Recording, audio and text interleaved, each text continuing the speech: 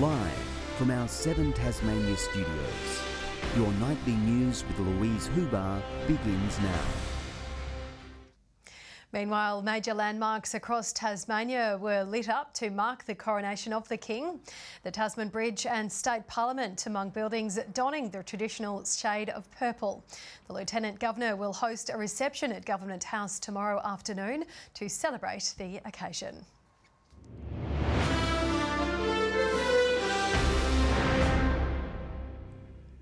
Incumbents have swept this weekend's upper house elections, winning by enormous margins.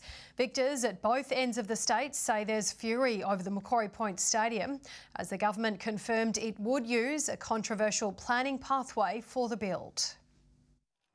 After 6 years representing Rumney, Sarah Lovell's set to spend 6 more. You never know what's going to happen on the night, and I will admit that when those first few booths came through, there was a big sense of relief. Campaigning on cost of living to collect more than half the primary vote, beating out Liberal challenger Gregory Brown. The government's vote at this election was appallingly low. Labor doubled the government's vote, and I think that's a wake-up call to the government. We were very much behind our candidate Gregory Brown. He did a great job. We hadn't run a candidate in Rumney before. Incumbents won out in the 3 counts. Independent Rosemary Armitage will spend a 3rd term representing Launceston. Ruth Forrest recorded the highest ever primary vote for a field of 3 or more. I was very gratified and deeply humbled by the enormous support I got right across the whole electorate. One surprising topic for the Northwest, Macquarie Point. The universal comment across my electorate is the cost and the location of the stadium. I didn't meet anyone who supported that extravagant expenditure right now. The state government is now looking to tag the development as a major project. It would be the 2nd time the controversial fast-track pathway had been used, and in the process it sidelines the Hobart City Council. Well, it is disappointing, and I think the people of Hobart won't be impressed that this assessment of a very important public place is being done by unaccountable, faceless bureaucrats. Have a look at the Hobart City Council. It's one of the most anti-development councils in the country. The Tasmanian Planning Commission will take over and take on the community consultation. They've never been asked if they support it, and now the government looks like it's riding roughshod over community views. Views which will be heard next Saturday, with a rally in opposition to the stadium to be heard at Parliament lawns. Josh Duggan, 7 Tasmania News. The Tarraleah village will once again house workers, with Hydro Tasmania purchasing the town. It will be used to house the generator's employees as they work on the power scheme, which is also slated for redevelopment. The town was built nearly a century ago, but is in top shape thanks to a recent owner's upgrades. It comes at a price tag of $11.2 million. Those preparing to say I do have had the chance to learn more about their upcoming big day at a wedding expo in Hobart.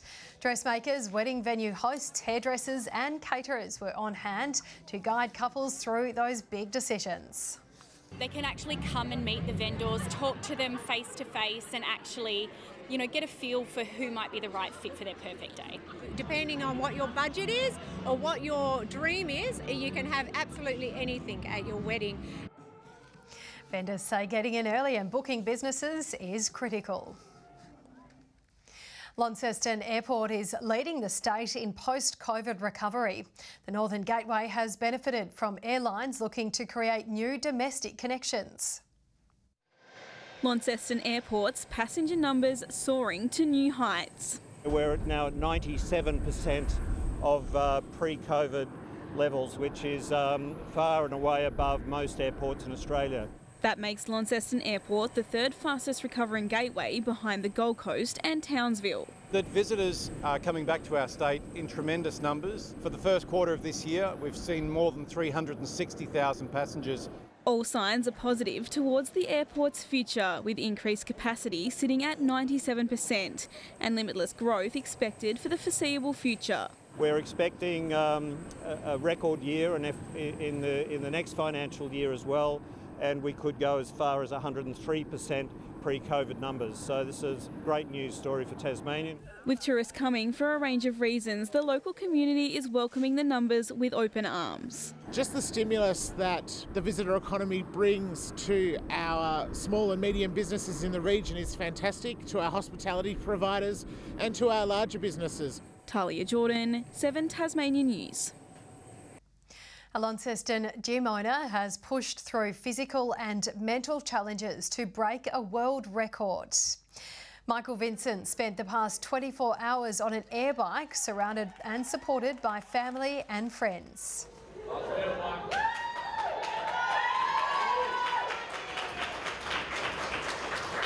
It's a long minute, guys.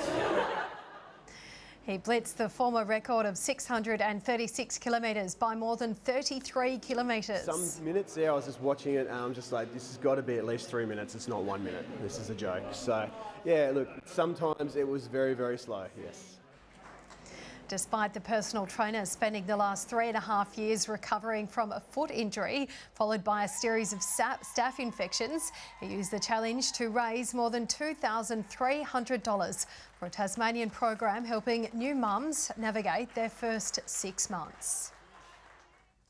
In the NBL 1, it was a mixed night for the Hobart Chargers against Bendigo last night, with the men winning while the women lost by 34 points.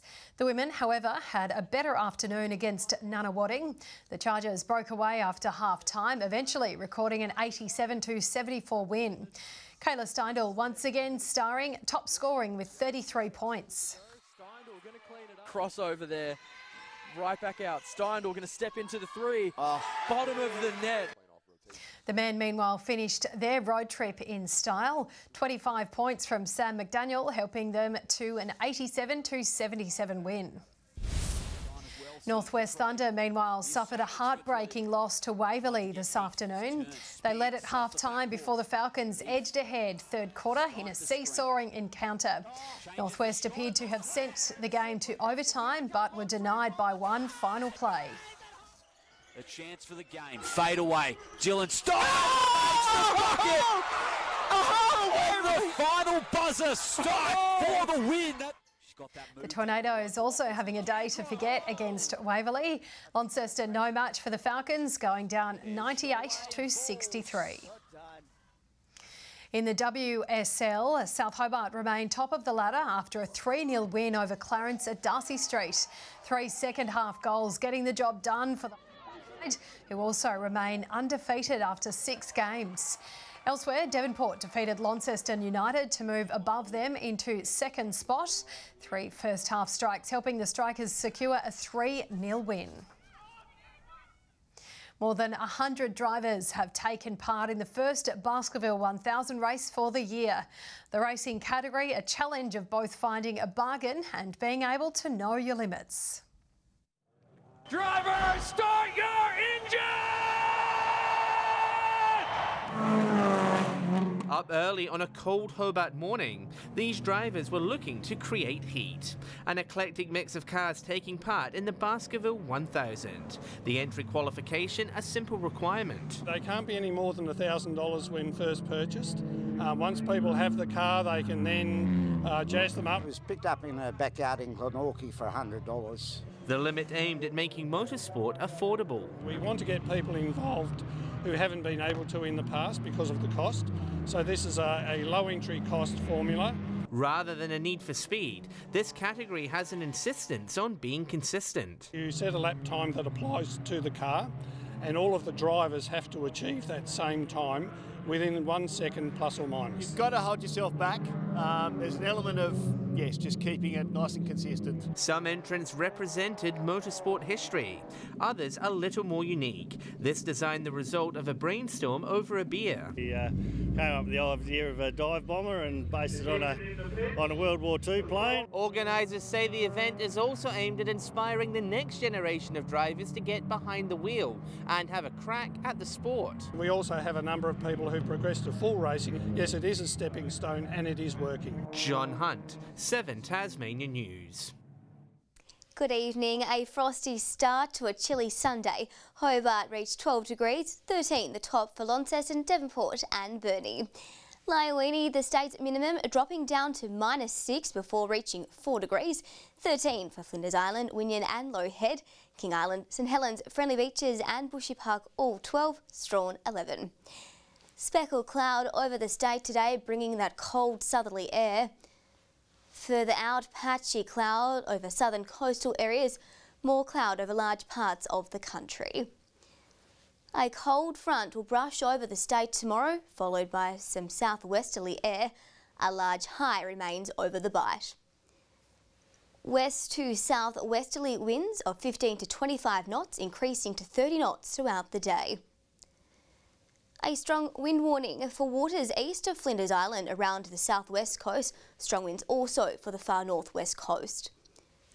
A frost warning for large parts of the state, more severe around the central, north and Midlands areas.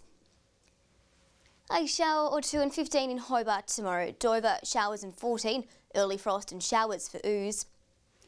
Some morning frost for Launceston before a partly cloudy day, 16 in Devonport, morning frost and a mostly sunny 14 at Scottsdale. A possible shower and 15 for Burnie, showers for Strawn and Stanley. A sunny 16 for St Helens, Swansea, partly cloudy and 16. Some severe morning frost at Ross, 13 at the top.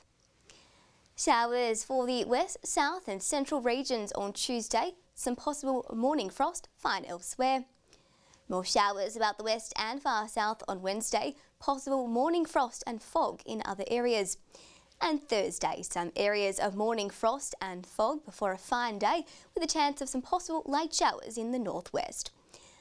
A sunny 22 for Brisbane tomorrow, a shower or two windy for Sydney, Melbourne 15 and a sunny 35 for Darwin.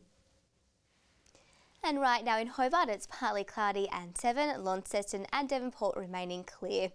And Lou, it is looking like we could be in for a bit of a frosty start tomorrow. Certainly feels like winter's here already. Thank you for that, Nick. That's all your news for this Sunday evening. Thank you for joining us tonight. Kim and the team will be back with you too. Have a lovely evening. Good night.